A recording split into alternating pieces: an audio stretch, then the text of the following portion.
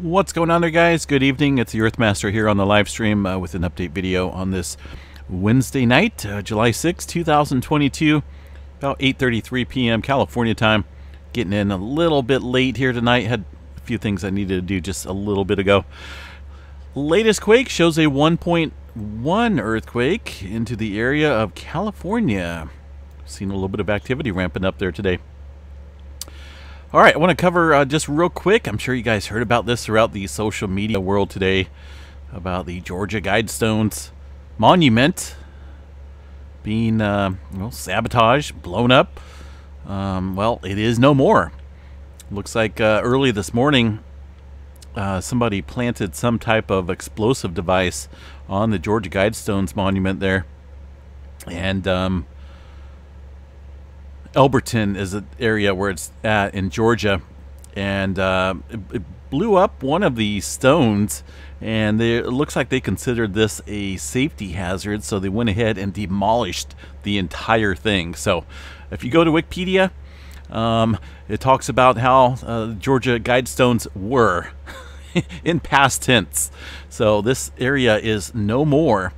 It comes weeks after a Republican candidate for governor claimed the Georgia Guidestones are satanic and called for their demolition. So there you have it. No more. Looks like it was a roadside attraction built from granite in 1980. There's quite a bit of conspiracy around this stuff about keeping the population below 500. I think it was 500 million and a whole bunch of stuff. But these are no more. So there you have it. Some interesting news there coming out of Georgia. A big quick shout out here to the members here of this channel. These are some of the most recent channel members here. Alicia, thanks for joining. Just joined, it looks like.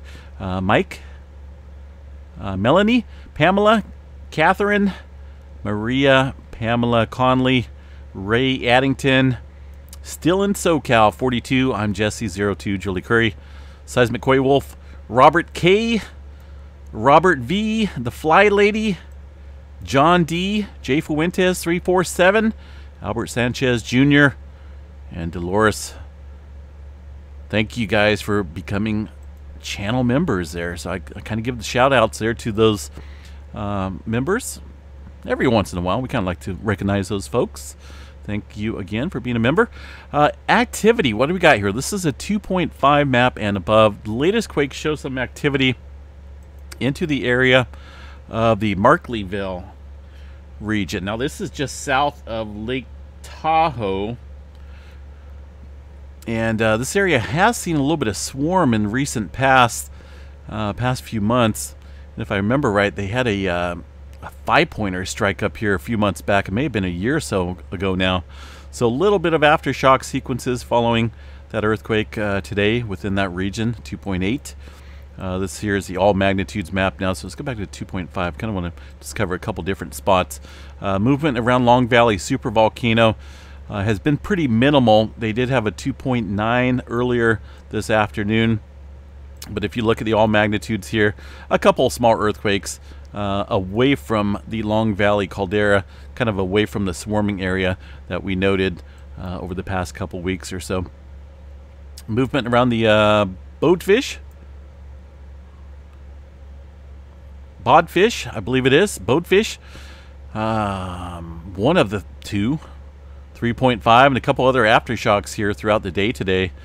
Looks like it's north of the White Wolf Fault Zone. It is at the southern end of the Sierra Nevada Mountains, and also the Garlock Fault structure. A couple sleeping giants down here in terms of releasing big energy one day. Garlock Fault and the southern segment of the San Andreas Fault. Not to mention all the other spider web complex faults in Southern California. I mean, it's a very dangerous area in terms of massive amount of people living in it.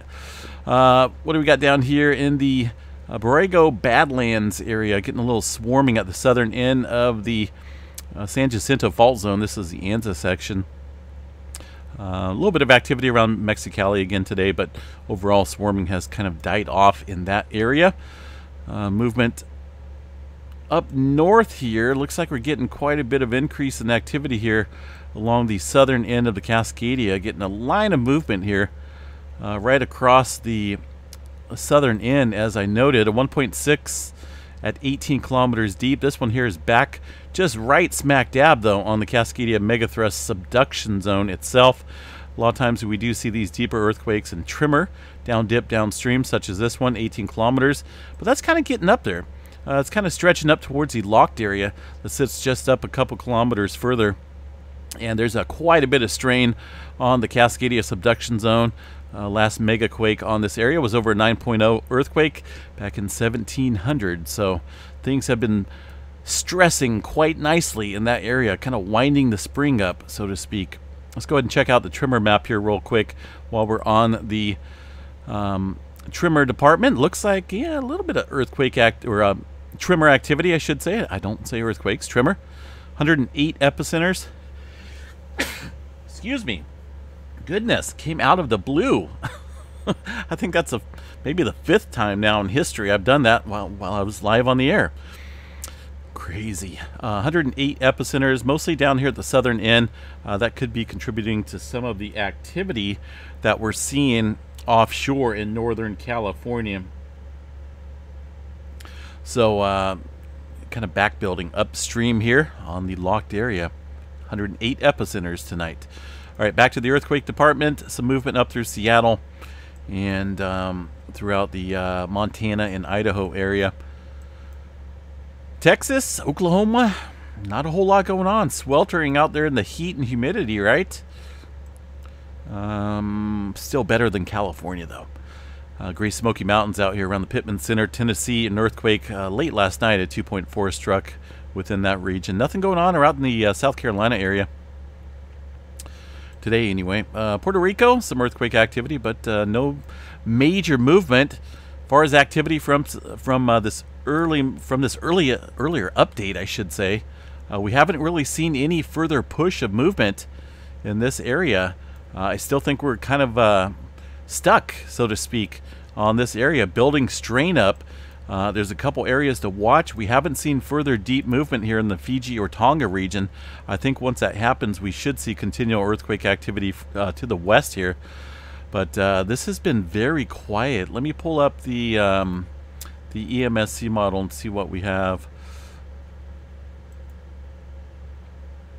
Because the USGS is only going to show 4.0 and above, and sometimes they don't even show that. So around the New Zealand area, see what they got here. See, there's a couple earthquakes here being reported, 4.4 and another 4.4. One of those was just earlier this afternoon. So again, USGS just kind of leaving those folks out. Not for sure what they're doing or why they're doing it, but it's been, I think it's been ongoing like that for a couple days now, if not a couple years. But sometimes they do show that activity down there, so I'm not for sure what's going on. Let's see here. Again, Fiji Islands, though, not showing a whole lot of movement up here into the Tonga Trench or the Kermadec Trench.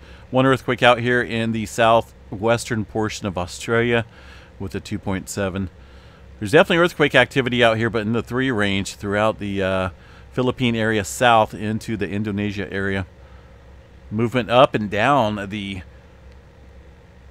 South America region. Quite a few 3s in there, including a couple 4s.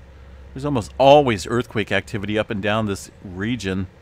The Gulf of California showing some type of activity as well in the 2 and 3 range. But like I said, a couple, you could kind of see these couple spots here. This is normally an area that's always moving, so to speak. Always getting deep earthquake activity out there. So it's been a few days, been a little while. So watch this area pretty closely. All right, let's see what else we got here. Puerto Rico just keeps bumping up here. They added another earthquake since like the minute since I checked it. 3.1 coming in into the southwestern portion of Puerto Rico. Up here around the Dominican Republic area had a 3.4 as well, just a little bit earlier. Atlantic Ocean, pretty quiet. Someone mentioned over here about Looking at areas around the Bangladesh area, not a whole lot of earthquake activity, at least on the USGS map. EMSC, we can check that out real quick and see if we got anything within that region. This area does see a little bit of activity, but nothing showing up here on the map, at least as far as the EMSC model goes.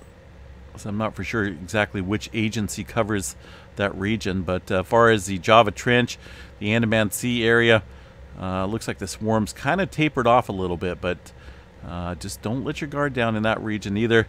Could see things pick back up. Yellowstone National Park, not a whole lot of activity to report, folks. Things are at best are minimal, and minimal, I mean nothing, absolutely nothing going on there at Yellowstone National Park. Solar weather activity, kind of getting excited for this. The expected G1 class storm that was forecasted here throughout the day today and tonight is no more. It looks like they've dropped it down to a 4, and I doubt if that will even kick up to that level for the KP index of 4. So I guess it completely missed us. These guys are claiming geomagnetic storm watch was in effect for July 6th when a coronal hole stream was predicted to reach Earth. However, geomagnetic activity remains quiet. The solar wind speed is low, near 305, and the BZ component of the interplanetary magnetic field is pointing slightly north. It is possible we could see an increase during the next 12 hours. I doubt it. Things are looking pretty calm on the aurora forecast. On the live data, the real-time solar wind, I'm not seeing any type of event kicking up as far as the elevated speed or the density here. Things just kind of look neutral. So I think it missed us completely, folks. Completely. Solar flare activity, it is growing. 3053 and a new developing sunspot around the bend here. So we're going to get into some massive sunspot regions that will be facing Earth in the coming days, and they're growing pretty rapidly.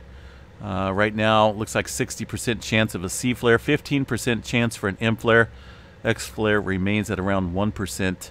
But I think we need to keep an eye on that region, watch it pretty closely.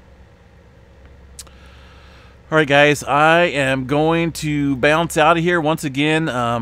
A big shout out to these folks here. These are channel members. Channel members are something new that we're doing. We're doing some drawings each month for these guys. Little perks, little special icons, and extra videos that these folks are entitled to by becoming a member. Nothing changes as far as everyone else here on the channel. 75,000 subscriber giveaway is coming up, so make sure you guys jump in on that. But the members that like to join, like to see stuff other than earthquake activity and space weather activity, are definitely more than welcome to come on in to the Earthmaster and the Missy Mimi's world. All right, guys, we'll catch you a little bit later. Have a good night out there and stay safe. Peace out.